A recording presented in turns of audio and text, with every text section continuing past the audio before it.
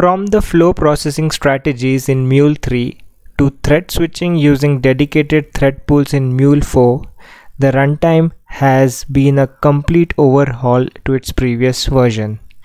So in this video, we are going to understand about the different thread pools in the Mule 4 runtime. So to get started, let's understand a few basics. Let's understand the observer pattern. The observer pattern has two components, the observable and the observer. So the observable is something that can be observed by an observable. You can also think as a publisher and subscriber mechanism. So the observable could be a publisher and the observer is a subscriber. So in this particular example, I have a weather forecast database which updates the data like every minute or an hour.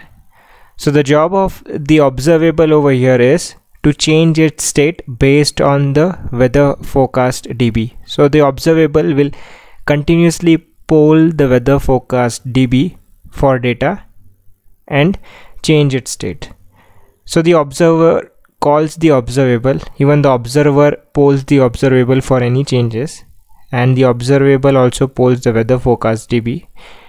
And in similar manner, there could be multiple observers which could be observing the observable, that is polling the observable. So whenever any data comes, the observers poll the observable, and in case if there is any data, the observable will send back the response. But there is a problem over here, that there are three observers and they are unnecessarily polling the observable. If there is data, then it's good, but if there is no data, it is causing unnecessary polling towards the observable, and observable is also polling the weather forecast DB.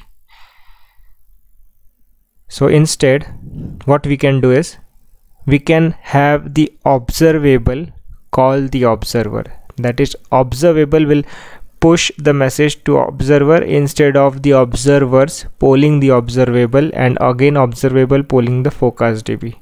So only one component does the polling and the other just wait for the observable to call them or to push any messages to them. So this can be done with a single thread. For example, observable polls using the thread T1 and the thread T1 again sends the message to all the observers. But in this mechanism, there is a problem. Like a single thread is doing all the work. It is not having a single responsibility. It has having multiple responsibility, and other observers have to wait for thread 1 to send the message to every single. Like if the thread T1 is sending message to the first observer, the second one has to wait, and the third one. So since one thread is doing all the job, other observers have to wait. So to eliminate this problem, what we can do is we can add a component called as scheduler, which is backed by its own thread pool. So whenever the observable is polling the weather forecast DB, and if it gets any data from it, it can push the message to the scheduler, and the scheduler using its thread pool can trigger the response or the message to the observers in parallel using the thread pools.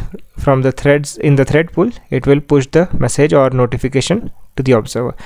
So this pattern is similar to a publish subscribe pattern. You can also call it as a publisher and subscriber relation, where the publisher, on whenever the new message comes, it pushes the message to scheduler, and scheduler, with the help of its multiple thread, because it is backed by a thread pool, it pushes the messages to the subscriber.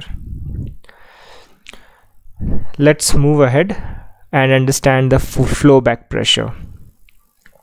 Now let's suppose we have an observable and an observer which is observing the observable. Suppose the observable gets 10 messages and it pushes the 10 events to the observer. and the observer was able to successfully process those 10 events. But all of a sudden it gets 100 events and pushes the same to the observer. The observer, due to its limited capacity, is only able to handle 10 messages or events at a time, and then due to this the 90 events are just waiting. It's not able to handle. So in this case, what will happen is there could be a crash in the system, since there is a surge of requests coming, right? So we need a fault tolerance mechanism inside the application and to handle this. So what happens is the observer can say, okay, all the threads are occupied. I do not have any thread vacant as of now to handle the remaining request, right?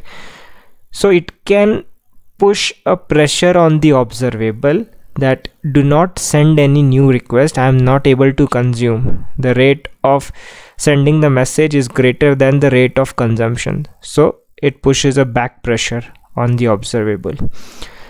So in case if the observable is an HTTP listener of Mule, effectively on practical grounds you will be able to see a 503 error like the server is busy. And in case of JMS, it will not send the acknowledgement message back. So the benefit of having this flow back pressure mechanism is that it prevents the application from crashing or getting an out of memory error. So that is the benefit that you get due to the flow back pressure. So many a times you might observe in your Mule application when you run on your Anypoint Studio, and that is a huge application, and you trigger like 10 to 15 requests back to back at a time within a very few short period of time, and your machine is low on memory and other things, or the thread pools are less. So at that time you might see the Mule : flow back pressure error, and that is because of this. So by default the flow back pressure is automatically configured by the runtime on its own, depending on if any threads are present or not, or else you can manually configure by setting the max concurrency element in the flow. So that decides the number of message or the throughput of your flow per second. So you can either do it manually or it is pre-configured by default in Mule. So let's move to the thread pools.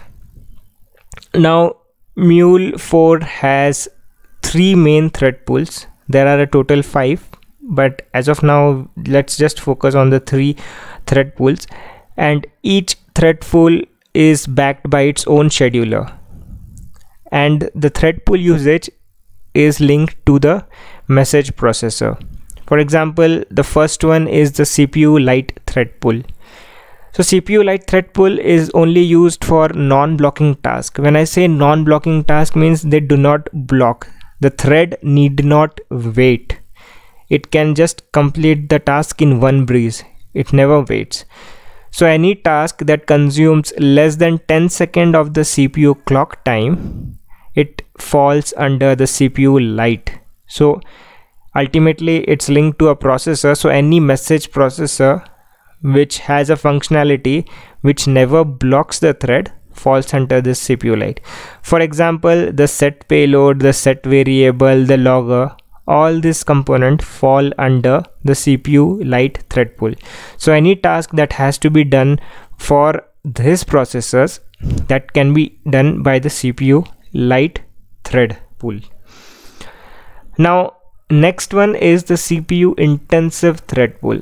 So the CPU intensive thread pool is for partially blocking tasks which block less than 20% of the CPU clock time. It's not completely blocking, but it slightly blocks. So one of the component is the data view transform. Now remember, only the transform message component falls under the CPU intensive. If you use the data view language, the data view script in your set variable or set payload, that won't come under CPU intensive. Any data view written in the transform message component falls under the CPU intensive, and also if you use any script component, that would come under the CPU intensive thread pool. So that task will be done by this scheduler pool, that is the CPU intensive. Now next is the blocking IO. Blocking IO is mostly when we are doing some IO operation, like we are calling the database, we are calling the file system. In that case, it is a blocking IO. So any database select, delete, read, or file read, file write, all those operations fall under the blocking, and these are mostly blocking. For the 90% of the time, they will block the thread. So that is why any task coming, any message processor like select, insert, delete related to database or related to file or any other such processor will use a blocking thread pool. Now, as of Mule version 4.3, all of these 3 thread pools have been merged to a single Uber thread pool. So if you are using a version less than 4.3, you will find these 3 thread pools. But if you use a version of runtime which is on 4.3, you will only find an Uber thread pool. Apart from these 3 thread pools, there are also 2 other thread pools. Now let's understand those. So the other 2 thread pools belong to the HTTP thread pools. So they are dedicated to the HTTP module. So the Mule 4 HTTP module uses Grizzly under the covers. Grizzly needs selector thread pools configured, and Java Neo, that is non-blocking IO, has the concept of selector thread pools. And these thread pools that check the state of Neo channels and create dispatch events when they arrive. So the HTTP listener selector thread pool, and there is an HTTP requester selector thread pool. So selector thread pools are divided into 2 parts. Okay, one is for the listener and the other one is for the requester. So the HTTP listener selector polls for the request events only, and the HTTP requester selector polls for the response event only. Now there are few things about the HTTP listener and the HTTP requester.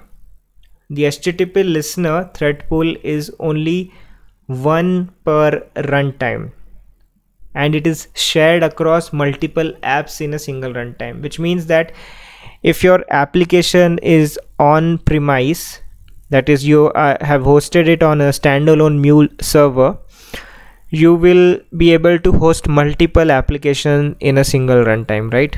In case of standalone server, if it is on cloud, you won't be able to host a multiple application on single runtime, but this applies to all the applications on premise.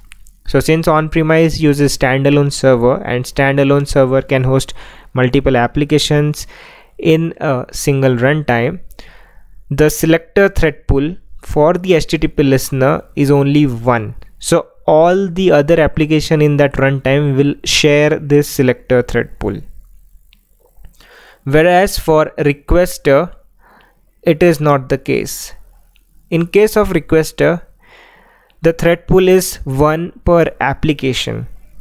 So if there is a single runtime and that runtime has multiple applications deployed to it, each application will get its own share of a dedicated selector thread pool exclusively for the HTTP requester. So that's the difference. And considering the other 3 thread pools, this thread pool are not created during the runtime startup, but created when the application is deployed, depending on if the application has the HTTP module or not. If it doesn't have, then there's no point of creating it, but if it has, they need to depend on the HTTP module to create these 2 different thread pools. So remember, there are 3 main thread pools. Apart from those 3, there are 2 other thread pools depending on the HTTP module. And since HTTP module is using Grizzly, Grizzly needs Neo non-blocking IO, and non-blocking IO depends on selector thread pool, and that is why we have 2 different selector thread pools. Now let's understand the sizing of thread pool. So CPU Lite the minimum size depends on the number of cores that the host machine has, and it is created during the startup, and the maximum size is 2 into the number of cores, and it's incremented by 1.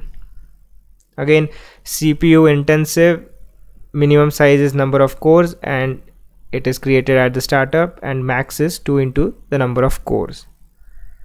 Blocking IO, it depends, minimum size depends on number of cores and it is also created at startup. The maximum size has a formula, and this is the formula: number of cores plus memory minus 245670 divided by 5120, and the increment is by 1. Now there are two other. One is grizzly shared. When I say shared, it is for the HTTP listener. When I say dedicated, it is for the HTTP requester. So the shared also the same. It depends on number of cores, and when it is the first application with HTTP listener is deployed, only then it will get created, and the number of cores plus 1 would be the formula for maximum size. It increments by 1. And for dedicated, when you deploy an application with an HTTP requester, and since it is dedicated, each application, when the runtime is shared, each application will get its own dedicated share of the thread pool.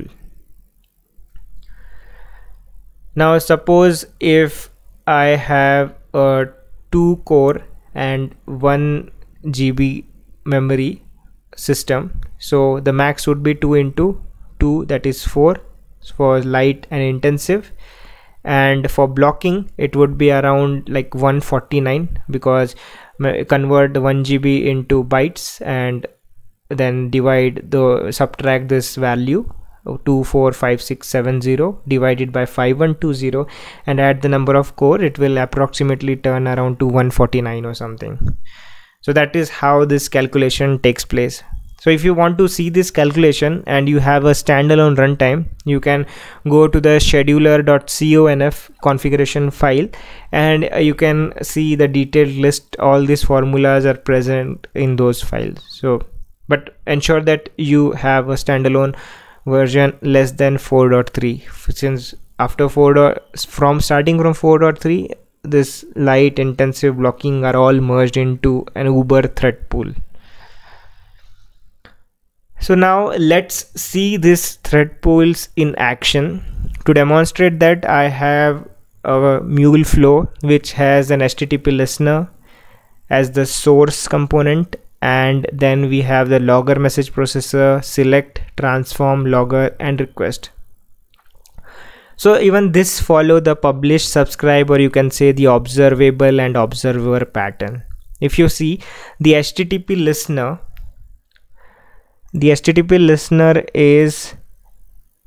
is an observable for the logger, right? And logger is an observer to the observable HTTP listener. You can also call like HTTP listener is a publisher to the subscriber logger, right? Two different paradigms. You can choose whichever you want, whichever you are comfortable in. Then again, logger becomes the observable or the publisher to select, which is an observer or the subscriber to the logger, and the same chain continues to other processors. Now if you notice, the observer in this case to the listener is an observable to the select. So the same processor is behaving as a observable, that is publisher, and an observer, that is subscriber. So every element or processor in this flow plays a role of observer and observable. So now for the listener is an observable, but it is an observer to the last processor in the flow, that is the requester. So even the listener plays a role of observer to the last message processor in this flow. So it has a select, it has a transform, it has 2 loggers and a requester. So all the thread pools are pre-configured. We have CPU light, CPU intensive, blocking IO, and other shared grizzly and dedicated grizzly.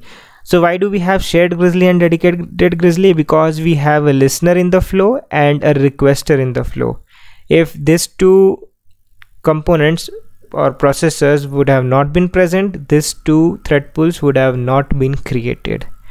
So remember, if you have a listener and a requester, you are definitely going to have the shared grizzly and dedicated grizzly, because they ultimately need Neo and Neo needs selector thread pools. So now let's start. So since it is listener, a thread from the shared grizzly comes and does the task, because it will be continuously listening to some port, and that selector will give the message and it will come to the flow. Now then, one point to remember, this small gap, right? So the handover from the source to the flow is usually done by a CPU light thread pool always. But in this case, we already have a logger. So the work of this logger also will be done as the CPU light. So in the next step, a thread from the CPU light thread pool comes and it executes the task. So had there been some other processor other than this logger, like direct select, so what would be the case?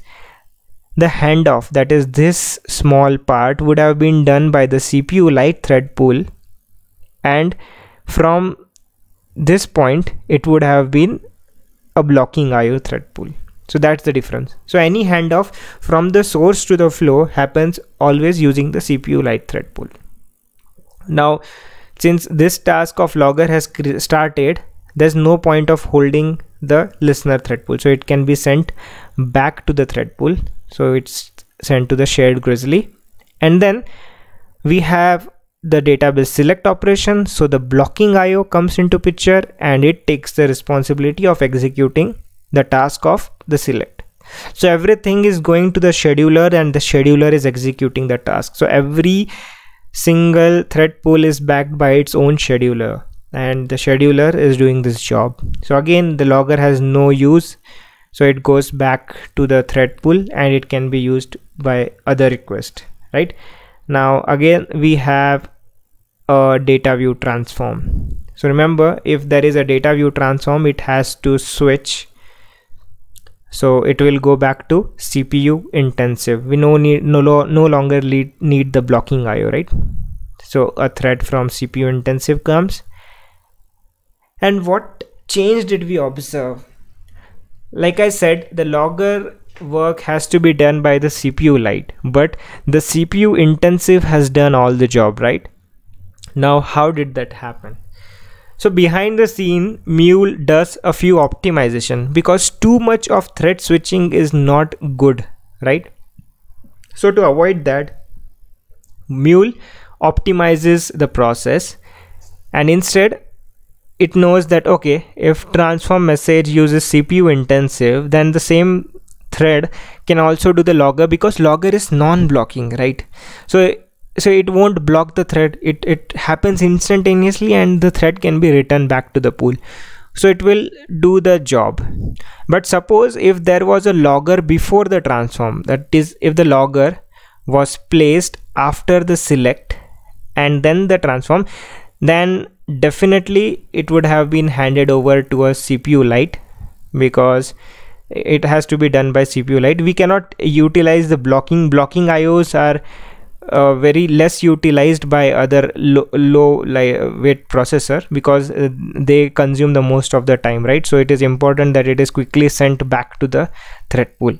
So in case if this logger was after the select, it would have been switched to the CPU light, and after that, if there was a transform, means if there was a transform after the logger, it would have moved to CPU intensive, because light can never do the task of intensive, but intensive can do the task of CPU light. So that is a point that you should remember, that light cannot do the task of intensive, but intensive can do the task of light. So that's the reason the CPU intensive has done the task of logger to prevent unnecessary thread switching, because even thread switching is an overhead, and if you do that unnecessarily, it will just reduce the efficiency.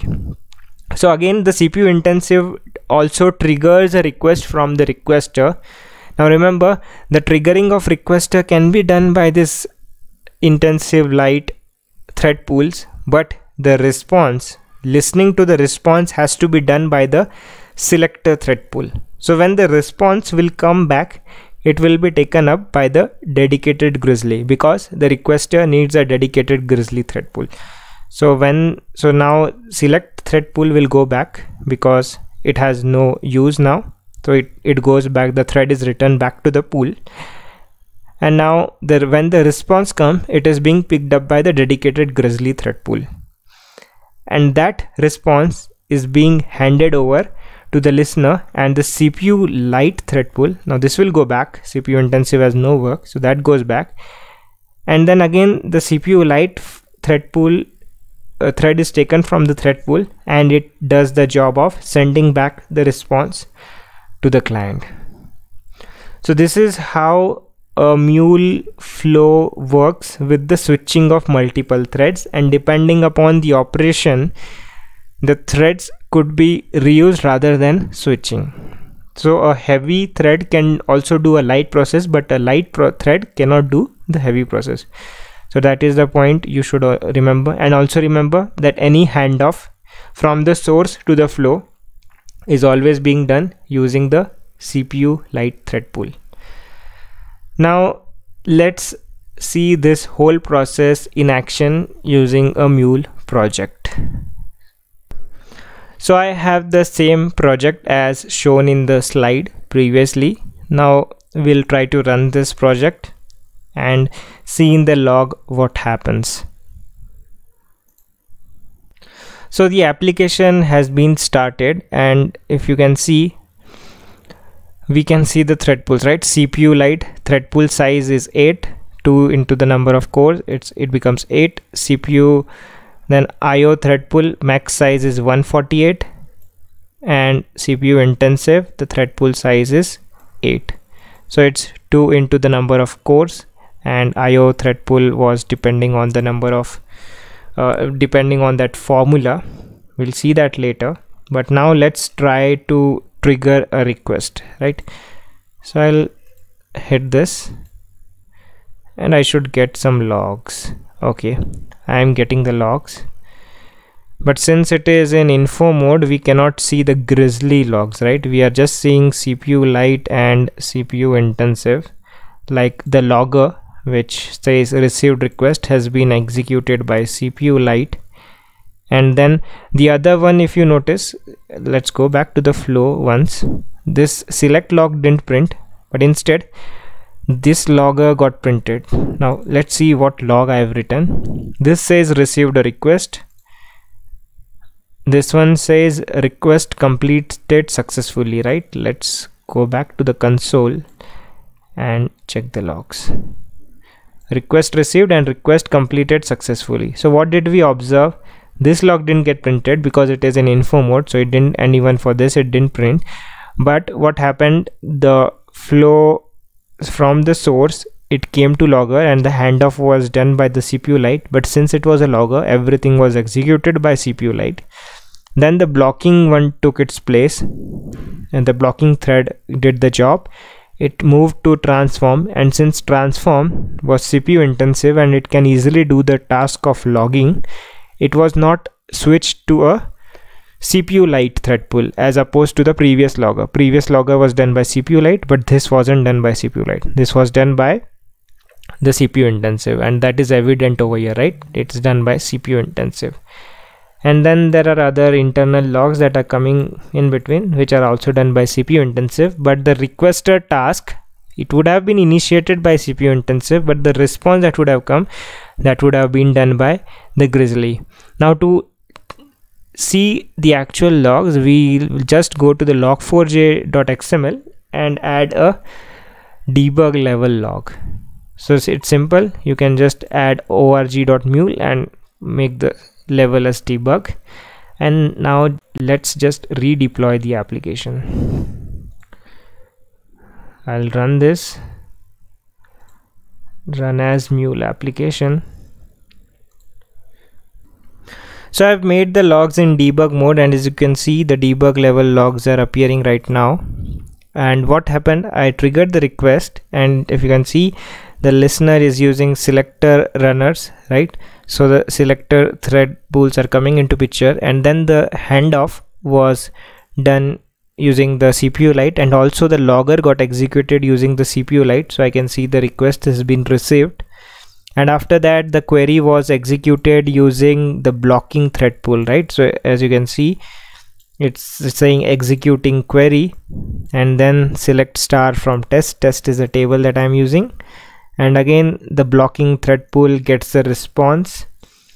And after that I can see a CPU intensive is for the data view transform component, and it's doing the job. And again, if you see the logger which says request completed successfully, uses the CPU intensive task, and then the request is sent using the HTTP requester, and that handoff can be seen using a CPU light thread pool. So we have seen the grizzly selector runner and the CPU light, then the blocking, then the intensive, and then also the CPU light to send back the response to the client. So this is how the actual thread switching happens in a flow. Now what we can do is we can just try to replace this. Now this, like I said it previously, right? If I move this logger, what happens? This logger should be got executed by the CPU light as opposed to CPU intensive. Let's just move this logger before this and see what happens. I'll redeploy the application. It should get redeployed quickly.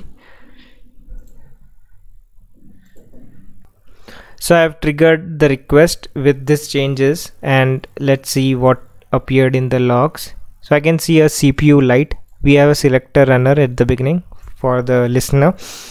Then we have received the first log using the CPU light, and it says received a request. Then we have a blocking thread pool being used for running the select query, and the select query gets completed successfully. And after that we can see the received request completed successfully log, right? We switched the position, and that has been done by the blocking thread pool. Since it was hardly a non-blocking task, the blocking thread pool did the job. It didn't switch to CPU light or anything, but it used the existing blocking. And after that, since it was transform, the blocking thread, since transform is partially blocking, right? So there's no point of holding the blocking. It was returned back to the thread pool, and the control was given to the CPU intensive. So if there are non-blocking tasks, it can be done by any, like blocking, provided that the blocking is already in progress. So the non-blocking task will be completed by that thread pool. But if it is partially blocking, the blocking thread pool won't take that task. Instead it will be given to CPU intensive. So that is what has happened when I rearranged the positions. So now initially we saw that like 8 thread pools were assigned to the CPU light and CPU intensive, and like 148 was assigned to this blocking thread. So that can be, you can estimate that using task manager.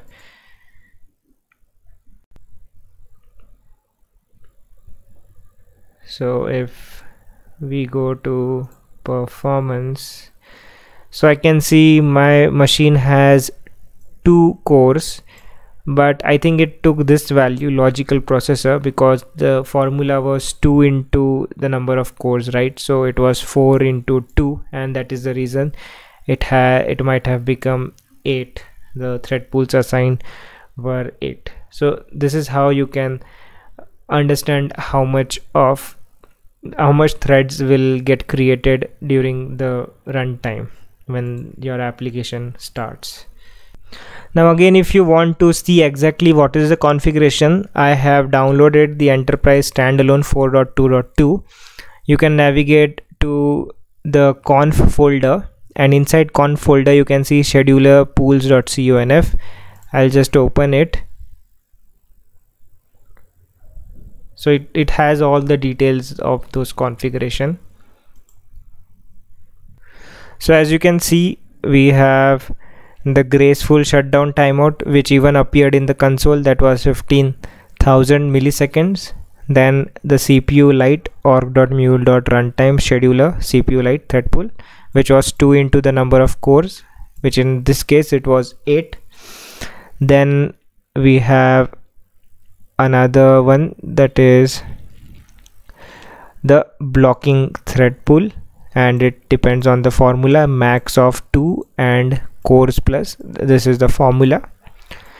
And then the intensive thread pool, that is 2 into cores.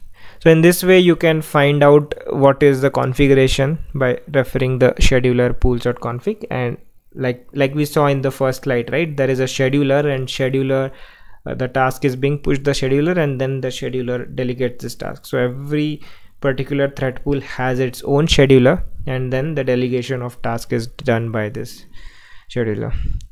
So I hope you would have found the video useful. Thanks for watching.